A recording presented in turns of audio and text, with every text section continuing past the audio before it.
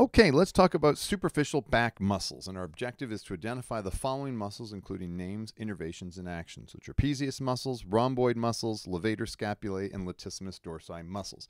But before we begin, this begs the question, what is the difference between superficial and deep back muscles? To answer this question, let's take a cross-section through the shoulder blades and see a cross-section of the trunk through the scapulae. And there in yellow are showing the bones, and there's a cross-section through the head of the humerus, and there's the scapula or your shoulder blade, and there's a thoracic vertebra, and then articulating with the rib, and the rib, because it's at an angle, looks like this in cross section.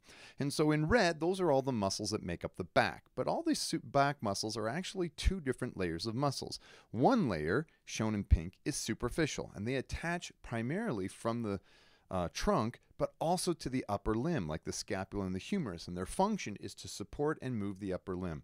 They're actually upper limb muscles that migrated to the back to support the upper limb. So they're on the back, but they're not really back muscles. Plus, they're innervated by ventral rami branches from spinal nerves, which innervate upper limb muscles, not deep back muscles. So now we see in green, those are the deeper located back muscles, and they're all along the spinous processes, and so they're sometimes called paraspinal muscles for being beside the spine. And these deep back muscles support and move the vertebral column. And they're innervated by the dorsal rami branches of the spinal nerves that go to the true deep back muscles or intrinsic back muscles. And so we're going to focus then on the pink muscles, the superficial back muscles, and another lecture will cover the deep back muscles. All right, so the first of the superficial back muscles is the trapezius. It arises from the skull, from the external occipital protuberance, and then all along the midline, like that nuchal ligament along the spinous processes of the cervical vertebrae, and then the spinous processes of C7 down to T12.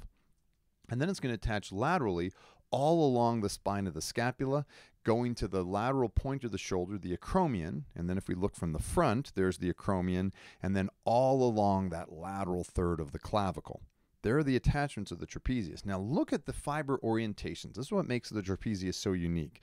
From that acromion, look at those muscle fibers course all the way up to the skull, so that when those muscle fibers contract, they pull the scapula up, as in shrugging your shoulders. We call that elevation of the scapula. Now look at the middle part of the spine, and those fiber orientations go more at a horizontal level, so that when those muscle fibers contract, they pull the scapula towards the midline in this fashion. We call that adduction of the scapula.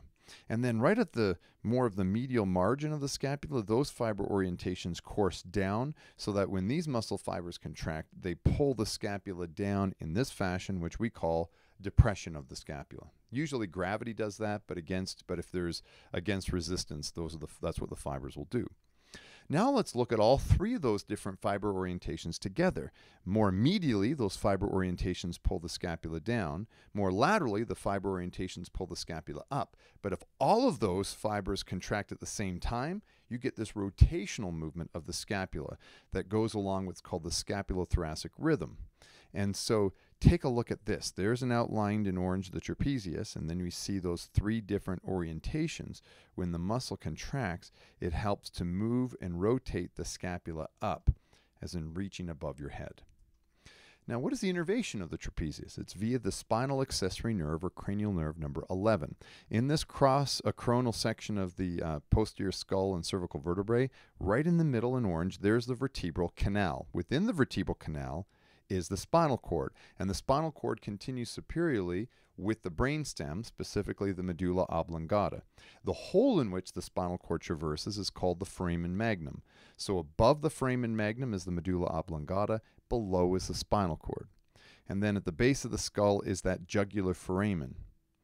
And so let's look at the spinal accessory nerve that arises segmentally from the cervical spinal cord, traverses the foramen magnum, and goes into the skull. Then it descends through the jugular foramen along with cranial nerves 9 and 10, and after traversing the jugular foramen will innervate the trapezius muscle and sternocleidomastoid muscle we'll talk about later. Let's go back to our original picture. So the spinal accessory nerve, after going through the jugular foramen, goes down and innervates the trapezius muscle. All right, now let's outline the trapezius muscle and take a scalpel, and we're going to now dissect that trapezius muscle out of the way and look deep to it. And there's a levator scapulae. Let's zoom in a little bit more. And so the attachments of the levator scapulae muscle are from the transverse processes of C1 to C4. Then the muscle spirals down to insert at the superior angle of the scapula. The action of this muscle is to pull the scapula up in this fashion to help elevate the scapula, hence the name levator scapulae. All right, elevation of the scapula. And we'll take a look at the rhomboid minor. It makes a rhombus shape, and it's smaller. And so we zoom in, and it arises from the spinous processes of C7 and T1, and then it inserts on the medial margin of the scapula right at the level of the spine. It's the way you can find it. And then our rhomboid major, rhombus shape, but it's bigger than the minor.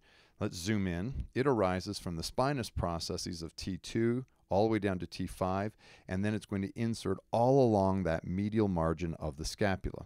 So collectively, there's a rhomboid minor and major muscles. When these muscles contract, they draw the scapula towards the midline. We know this as adduction of the scapula.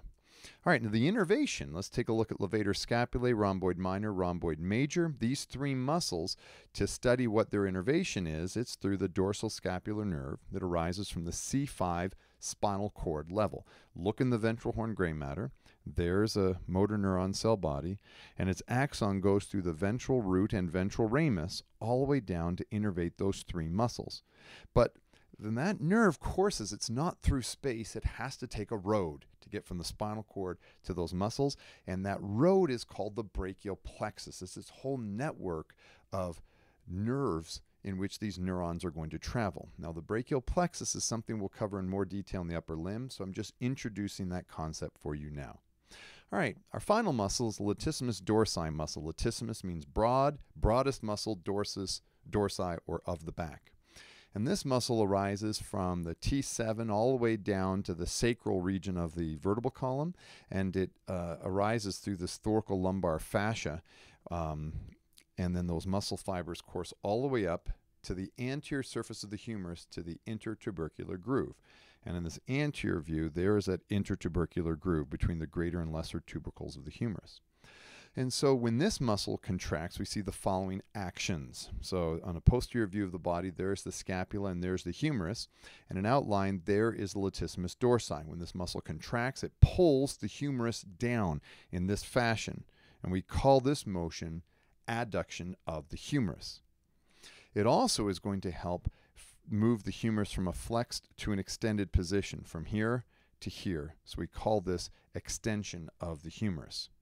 All right, now what is the innervation of the latissimus dorsi? It's via the thoracodorsal nerve, which arises from the C6, C7, and C8 spinal cord levels. And there's the motor neuron in the ventral horn gray matter. And then notice the axon goes out the ventral root and ventral ramus all the way down from C6 and C7 and C8.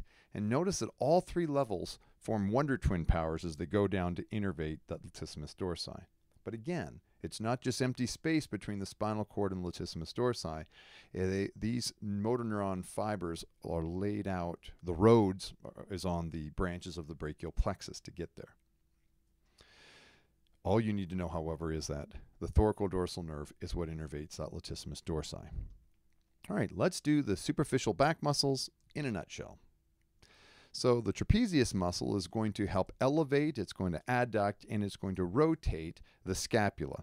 And the trapezius is innervated by the spinal accessory nerve, which is also known as cranial nerve 11.